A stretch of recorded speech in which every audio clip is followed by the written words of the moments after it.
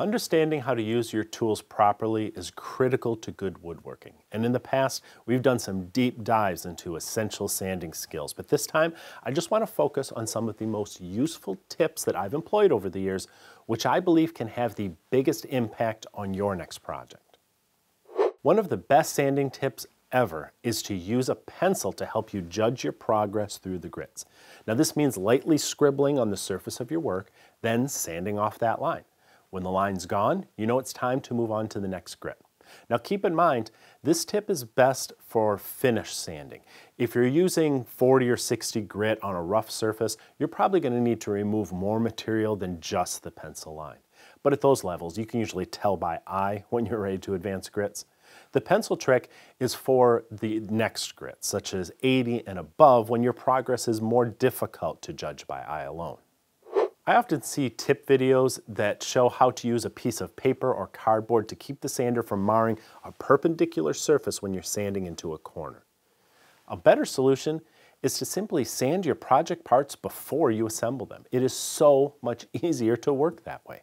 Maybe there are occasions when you have to sand after assembly, such as when cleaning up some glue squeeze out or in some really small assemblies, but that can usually be done by hand. Just because you have a 5-inch orbital sander doesn't mean you have to use it for everything. In fact, you should always complete your project by hand with your finest grit. You work with the grain, and that eliminates any cross-grain scratches that may have been left behind by the orbital sander. So to that end, get yourself one of these. It's a comfortable foam sanding block that accepts the same sanding discs as your power tool, so you don't have to get separate paper. I'll pin a link to the one I use to the top of the comment section below. Get one. It's inexpensive and it'll be one of the handiest sanding tools in your shop. I don't worry too much about slightly rounding over the edges of most projects because I usually ease the sharp edges by hand during my final sanding anyway. But sometimes you do need some parts to stay nice and crisp at the edges. And the soft pad on a random orbit sander can round those over. If this is a concern for your project, you should avoid letting more than just a little bit of the disc hang off the edge of a workpiece.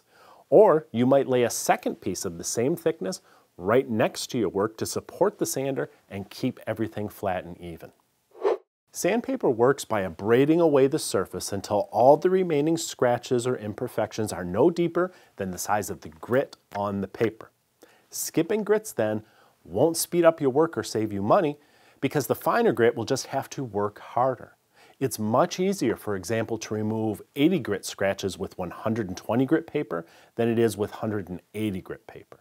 So as a rule, it's best to jump your grit size no more than 50% at a time. That means go from 80 to 120, and then from 120 to 180, and so on. And know when to stop. A couple coats of a film finish like polyurethane will fill in 180 grit scratches, so sanding much higher than that may be a waste of time in that case. On the other hand, a penetrating finish like oil or something that soaks in more and doesn't build up a thick film on the surface, that may require finer sanding, perhaps 220 or 320 or even higher. Believe it or not, cheap sandpaper is actually pretty expensive because it works more slowly and it wears out faster. Maybe you have a favorite sandpaper, and if you do, that's great. But if not, I think you should at least try a pack of the sandpaper I use. It's the 3M Cubitron 2.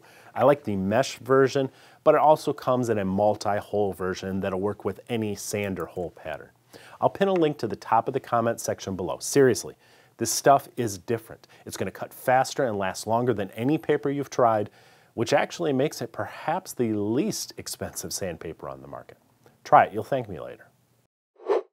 It's a bad idea to start your sander in the air before you set it down on the workpiece. And I say that knowing that I myself do this all the time. But it is a bad idea because many lower end sanders need resistance to keep them from spinning up too quickly and potentially damaging their bearings.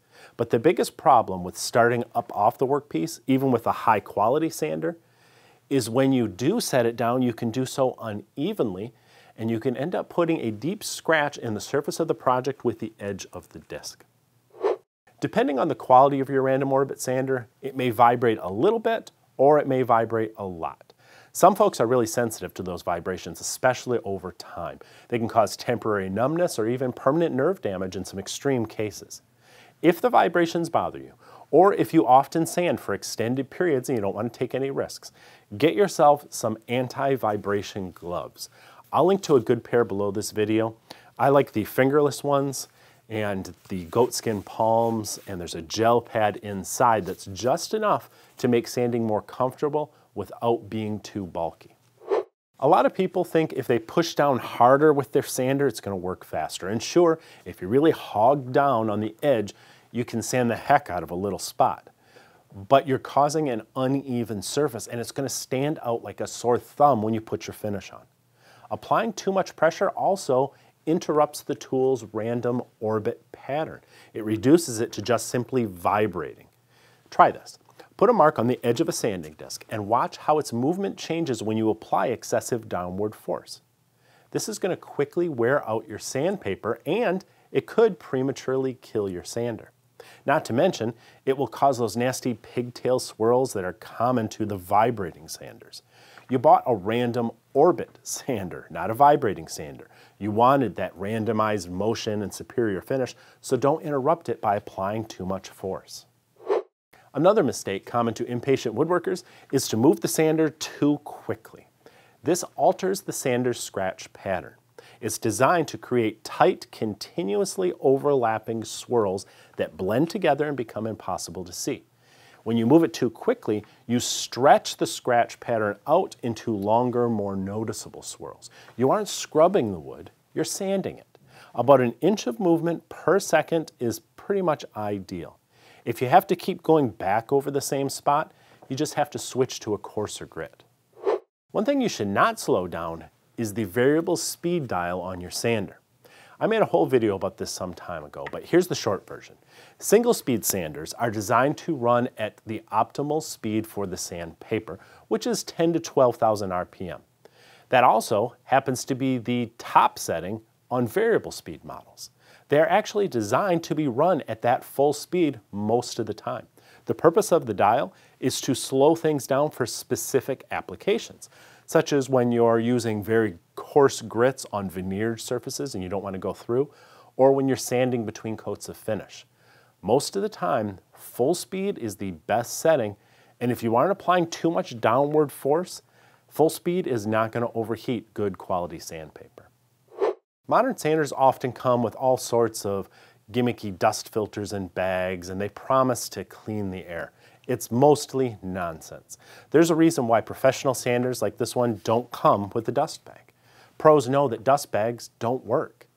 You need a shop vacuum or a dust extractor to pull the dust off the surface of the wood while you work. Collecting that fine dust isn't just about avoiding dust booger buildup in your nose. It's also about improving the quality of the finish, because fine dust and even loose bits of grit from the sandpaper can form into little lumps beneath the tool and leave deeper scratches and swirls. You have to suck that stuff up as you work. So I don't care what sander you use, cheap or expensive, you should toss the filter bag and at least attach a shop vacuum. The pad on the bottom of your sander is covered with little plastic hooks that connect to the tiny loops of your sanding disc. You should take care of these if you want your sander to have a long life. One way to do that is to store your sander with the sanding disc on it to help keep the hooks from getting smashed down. And consider getting one of these. It's called a hookit. One side has loops that attach to your sander's pad. The other side has hooks that attach to your paper. Now the wear is on the easily replaceable hookit pad instead of the sander itself. It's universal for pretty much any sander. I'll link to the one I use at the top of the comments below as well. It's one of the best $6 purchases you will ever make. I hope these tips help you next time you get out your random orbit sander, and I'll see you next time. We use blade guards and push sticks and safety glasses and hearing protection to keep us safe because we want to enjoy this craft for many years to come. But what about our lungs? I like Trend's stealth masks because they have silicone bodies that fully seal on my face. This is important to me because a leaky mask is a useless mask.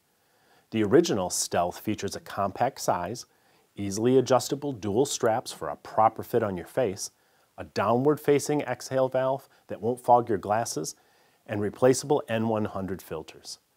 The Stealth Light looks like an ordinary disposable mask, but it features the same silicone seals, an advanced head strap system, and a downward-facing exhale valve. The 0.3 micron filter is replaceable as well. I switched to Trend Stealth masks for my dusty work a couple years ago because they offer the advanced protection of a larger canister respirator in a less cumbersome size that's comfortable to wear all day long. Check them out at the link below the video.